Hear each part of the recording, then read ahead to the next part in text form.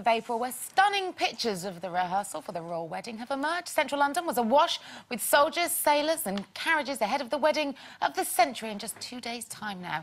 And with that in mind, her agent is rumoured to have messaged the palace to see if they need anyone to stand in for a corgi. It's Lisa Maxwell!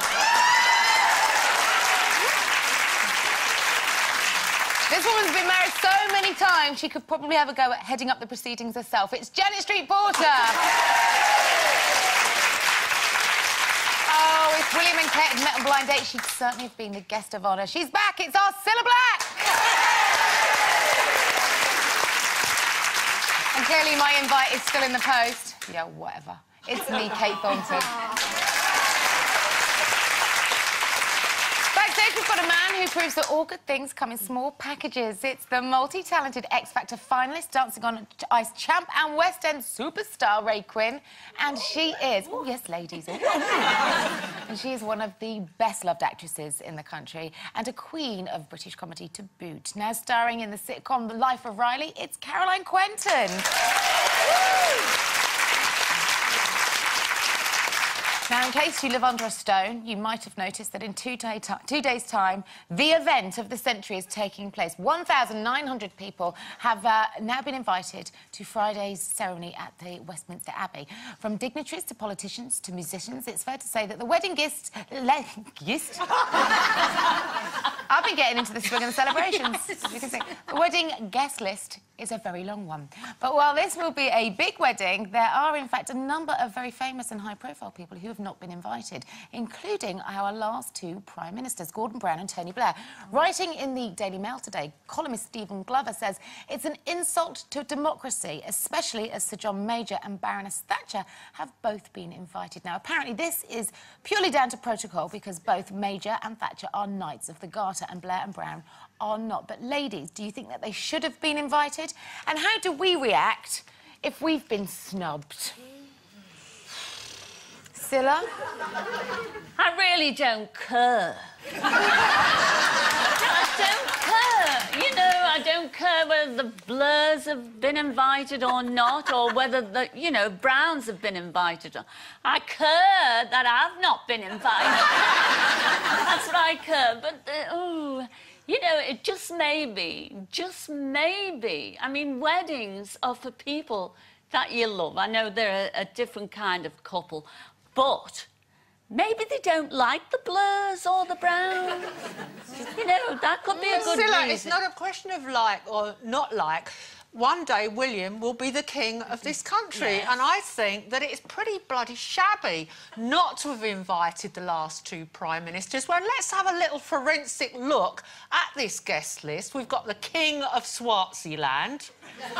Very relevant. A man who's got so many wives he probably can't remember, but certainly more wives than I've ever had husbands. Well, you've had a few husbands. Yeah, well, I'm not, you know, sitting in Westminster Abbey. I think it's pretty shabby. And Prince Charles has invited a Spanish tile manufacturer. You can never have too many tiles.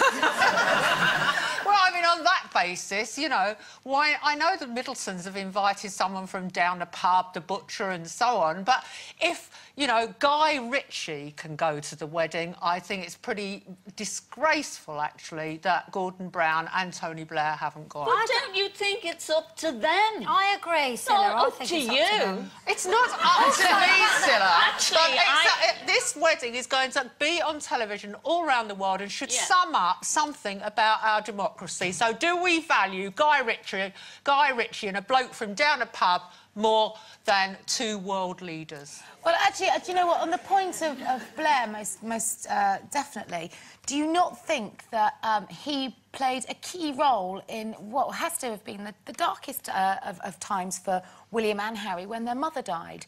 I mean, he really did step up to the occasion when the palace, you know, were being very heavily criticised for the way that they handled their own grief. OK, that was the honeymoon period. What we're all forgetting about is that we're going through an Iraqi war. We're in this Iraqi war.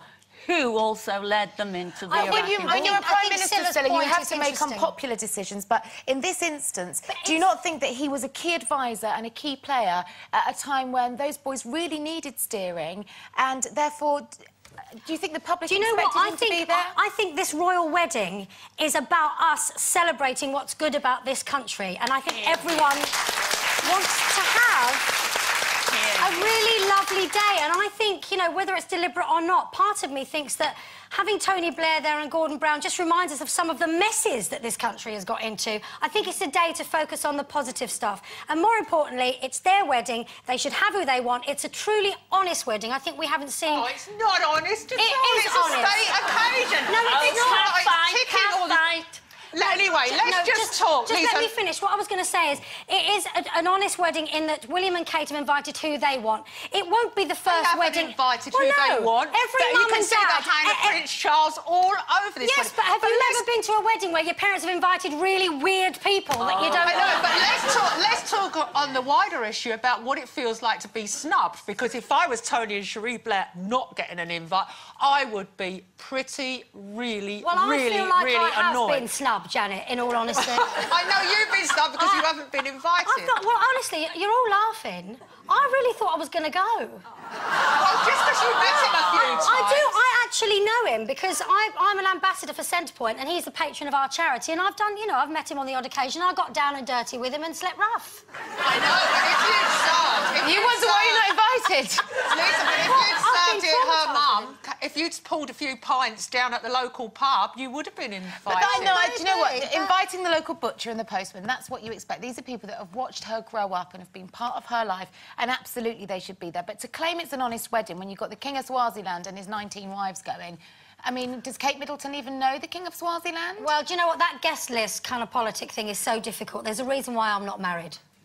We had 3 conversations about the blooming guest list, and every single one of them ended in a ruck. So you can never please everybody. So, I mean, we'd be here all day if we talk about who Janet invited to her many weddings. Scylla. Mother, my 4th wedding, I was getting divorced, but I thought... But when I got married the 4th time, I thought, well, you know, it's not going to work. I'm going to get divorced, but I'll have the wedding party anyway. I rang up my mother. She said, on the day, she rang me back. She said, sorry, Janet, I'm not coming. I got food poisoning. I knew it was just an excuse. Over it. Too many wedding cakes. What about your wedding day to Bobby? How much of a hand did your parents play in the guest list? Well, I got married... I was married twice to the same guy. Yeah, I was. Because I was in the middle of doing the Scylla's TV series at the time. And we wanted to get married, desperately.